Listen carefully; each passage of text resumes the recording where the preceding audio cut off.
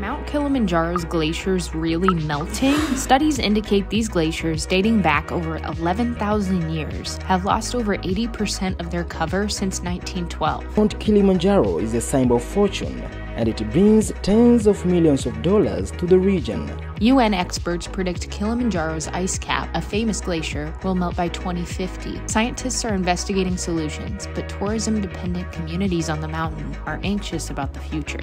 We will also lose the light and potential of our mountain. We have continued to insist citizens plant many trees in their places to provide for themselves and cope with climate change. This is why we work with Tanzanian farmers in Kilimanjaro's region to plant trees, protect land, and diversify income. So what's the future of Kilimanjaro? It's hard to say. As we work toward climate solutions, we continue to focus on the smallholder farmers doing the work to uphold the beauty of their country and its people.